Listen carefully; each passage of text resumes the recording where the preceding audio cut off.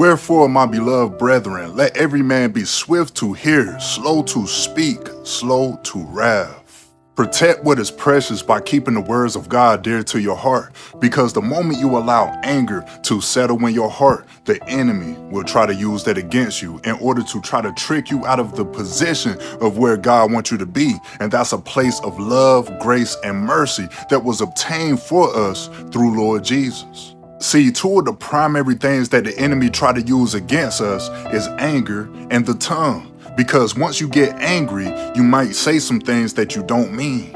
That's why you got to be careful with what voice you listening to, because the adversary, which is the devil, wants you to ignore the beautiful words of hope that our Heavenly Father spoke towards us. Because when you diligently seek after God with all your heart and be sure to live by His word, faith come by hearing, and by hearing the word of God. Your faith will literally increase the more you keep the words of God hidden in your heart, and that's something that the devil don't want you to understand.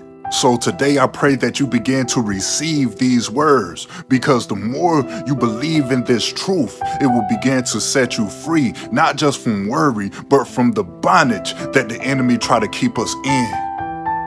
And that's the same bondage that Lord Jesus set us free from. I pray these words bless you. In Jesus' name, amen.